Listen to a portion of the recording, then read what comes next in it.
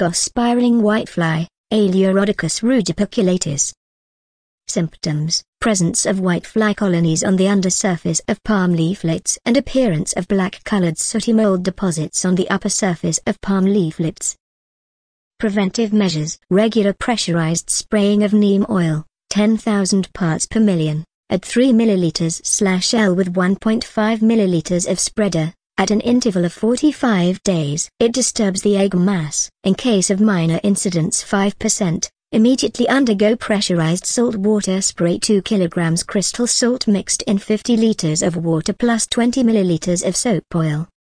Curative measures: spraying of pyroproxyphene 5% plus diphentheuron 25%. Say add 2 ml/L with 2 grams of potassium sulfate on hot spot, place of incidence. After 15 days, spray diphentheuron 47% plus bifenthrin 9.4% SC at 2 ml/L with 2 grams of potassium sulfate on hot spot, place of incidence.